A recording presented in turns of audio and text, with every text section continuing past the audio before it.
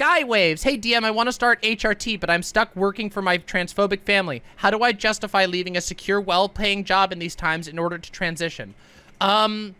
Because, okay, let me tell you. Hold on. Here, I'm going to post this first, and then I'll tell you the answer to that question, okay? My answer, okay? Here you go. Look at that giant mama bloosh, okay? All right. So, okay. How do I justify leaving a secure, well-paying job in these times in order to transition? First of all, you might not have to leave your job.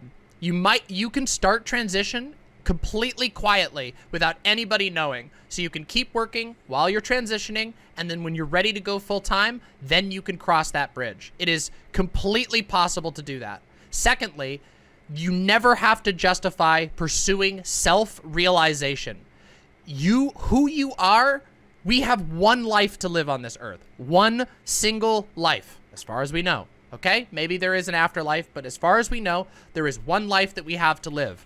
Your self-realization is one of the most important things on this entire planet. I'm sorry, it is. You being able to live as yourself, honestly and truly, is one of the most liberating things you could possibly do. I promise you.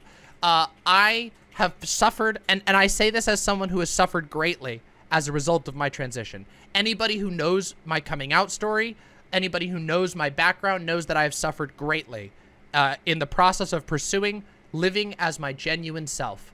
And I promise you, there is no price tag you can put on that, okay? It is, I cannot imagine a worse fate than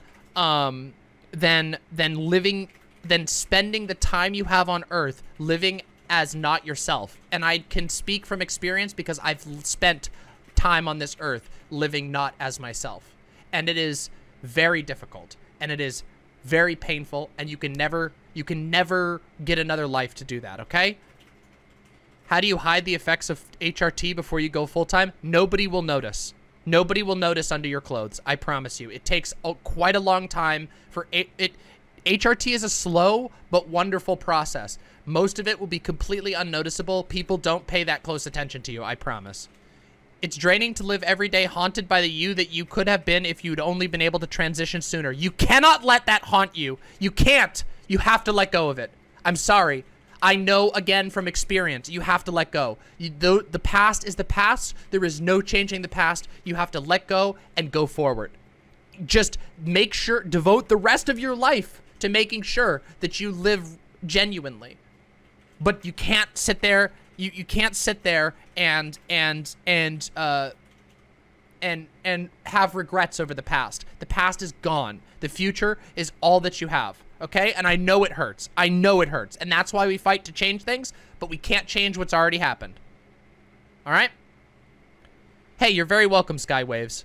Stay safe, okay? Remember, another piece of advice for all of the trans people out there, okay? Listen, for all the trans people out there, you do not owe hostile people any information about yourself. You are entitled to your privacy. You can get whatever HRT you want. You don't have to, you can transition as much as you want. You are not obligated to tell anyone at all. Understood?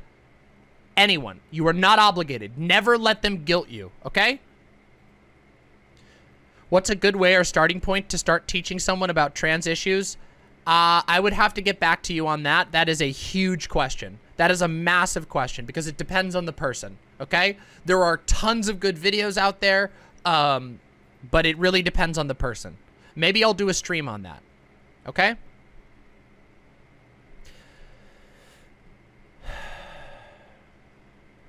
I try. Listen, I care a lot about my fellow trans people, truly.